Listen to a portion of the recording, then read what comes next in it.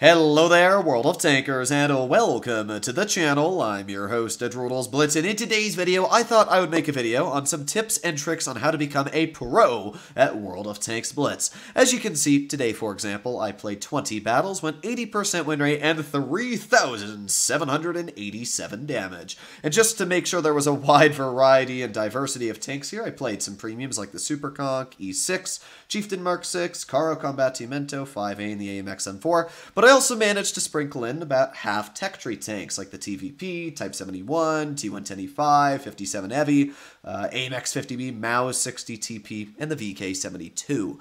All of these tanks are very different and super skill intensive in each and own ways. So hopefully I can help explain what goes through my mind as I play some of these tanks. And yeah, so let's get into it. First thing I gotta do is bring up Blitz and swap my tab. Yeet! There you go. Now we are on World of Tanks Blitz. I'm gonna pull out a fairly generic tank just so that we can use this as an example. I'm not gonna pull out a premium, something on the tech tree.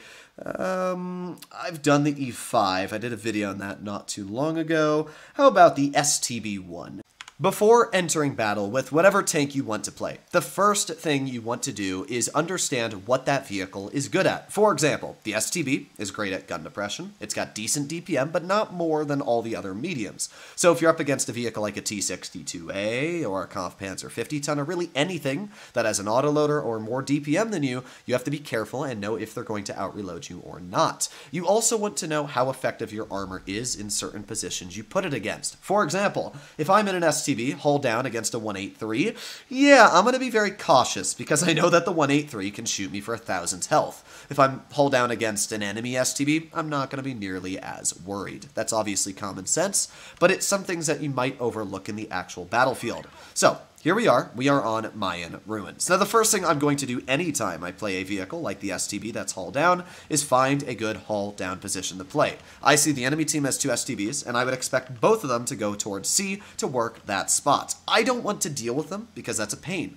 So what I'm going to do is I'm going to take a smarter, more calm and collected route, which is up to the bridge this way. We can already see one of the STBs is there. We've spotted the Vickers Light, and with that now we are on the bridge, which is a very, very good position. We tried to slap a shell into the Vickers. Unfortunately, we were not able to. And, well, our mediums are not doing all too great, but we do got the Foch out in the open. Nice shot into his lower plate. Thank you. You can see we're just chilling here, not making any over-aggressions, not trying to bleed any health yet. Obviously, the Vickers is a tank that I'm going to have to keep an eye on. And there you go. Nice slap into the turret cheek. Also got to keep an eye on this STB. You obviously always want to make sure that all of your surroundings are covered. Like that STB who almost got shot because he wasn't looking in front of him. So the Vickers Light pushes up. Honestly, I'm probably not. Ooh, actually I was able to get a shell, and I'm a little surprised. At this point, you can see how my team has supported me, and we are going to be able to take over this part of the map. Yag does bounce me, but I expected that. He hit me in the turret as it is. This tank is just low enough down on this crossing here that you shouldn't have to worry. And at this point, now I can just kind of chill here. This is what you do in the STB. You make sure that all of the corners that people can push you are locked, and then you take advantage of its strengths. Now, as I said, the STB's armor is very good, but a Yag can definitely make quick advantage of just hatching me, I guess. That guy slapped me right in the hatch. Our 268 is in a bit of a troublesome situation. There you go. Made the Yag miss his shot, which is pretty nice. And we also got the AMX 50B out in the open, who... There you go. Nice slap into the track wheel. I see my Foch needs help, so obviously I'm going to divert attention away from the position that doesn't need my help right now and try and help out over here. Get a nice shot into the enemy Foch. My, ooh, yeah, there you go. Nice bounce from the enemy STB. Now we're going to get another slap into the Foch. Unfortunately, you can see I actually managed to get a heat shell into my upper plate, which is very hard to do, but not impossible, as you can see. The STB is the biggest threat right now for me. The 268 doesn't have enough gun depression to work this ridgeline, neither does the Foch. So I'm going to make sure that I focus the biggest threat, which is the enemy STB1. My teammate finishes him off. Now I see this 268 is going to try and drive over. So I'm going to get a nice shell in. I was trying to go for his track wheel, but as you can see, it doesn't matter all too much, as the 268 has put himself in an absolutely awful position. We get a nice shell into the 268, and with that, he is the only player left, and he gets cleared by the FE2 and 5B 183. Now that was a very, very crazy game, and there was a lot of things going on, and obviously you have to come up with those decisions split second. Every second you spend thinking and wasting time is time that you're not doing your job. So, to do a quick recap on that battle, I'm just going to go on the replay, showcase what happened, why I did that, and hopefully this helps you understand everything that kind of goes through my mind. So, let's get right into the action. The first thing I did in this battle was I obviously, as I said, I did not want to fight the STBs. I did not want to fight the Vickers Light. Putting yourself in this spot over here is decent, and it definitely can work very well. But there's a couple problems with this spot that I personally have for a vehicle going up against two enemy STBs.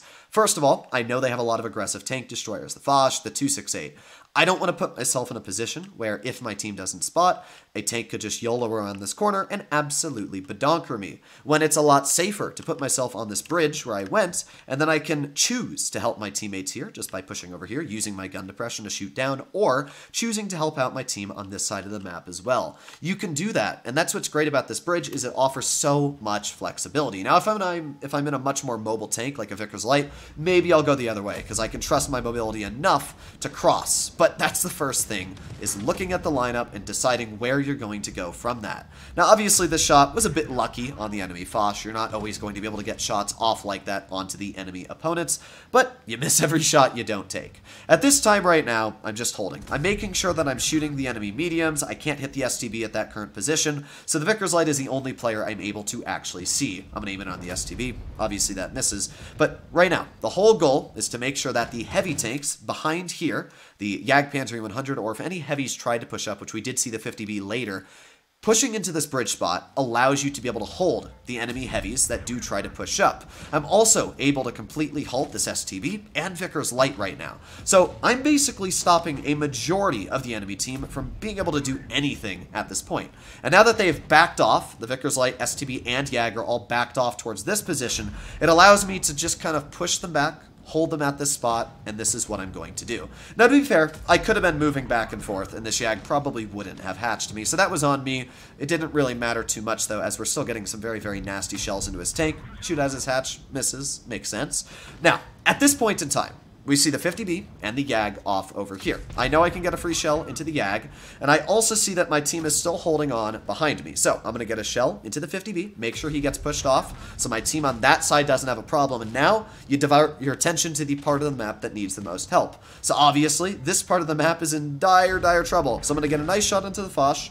Obviously back up before he can get a shell into me. Make sure the STB can't hit me. You want to make sure that you're paying attention to all orifices in the battle. Now that was a bit on me. I definitely knew that that Foch was going to reload very quickly because he has a 2-shell gun, but at the same time it was a bit unfortunate that he did pen me in the upper plate there. But either way, you'll notice how out of the 3 tanks I have the option at shooting at, I'm going to go for the STB, specifically because the STB-1 is the only tank that has enough gun depression to shoot me hull down. The Object 268 will not be able to shoot me unless it drives all the way over the ridge, and by the time it does that, it's not too much of a threat. The Object 268 doesn't worry me at all, even if it does kill me. The fact that I'm able to get rid of that STB, which is the biggest threat to me at that time, is the way it should be done. So that was a 4,632 damage game. A very easy game at that to showcase how you take advantage of the situations you're put in. You think, what are you going to be your hardest opponents you're going to fight? For me, it was the Vickers Light and the STB-1s. Because of that, I knew that I didn't want to put myself in a direct contact position against them. So I went on the bridge where I didn't have to directly fight them. I could have left if I needed to, if my medium flank fell apart, which was entirely possible. But thankfully, my team helped me out, and we were able to come out with a victory. Overall, it's very, very easy to take advantage of a situation put in front of you as long as you notice what is going on. You have to constantly go back and forth thinking about what are the biggest threats. That Yag was not a big threat for my team, but it could have been if it was able to push up. Because I was able to hold that Yag at bay, because I was able to hold that 50B at bay, and then I was able to also stop the enemy tank destroyers and mediums from pushing up, I essentially just pushed them off from doing really anything aggressive to my team.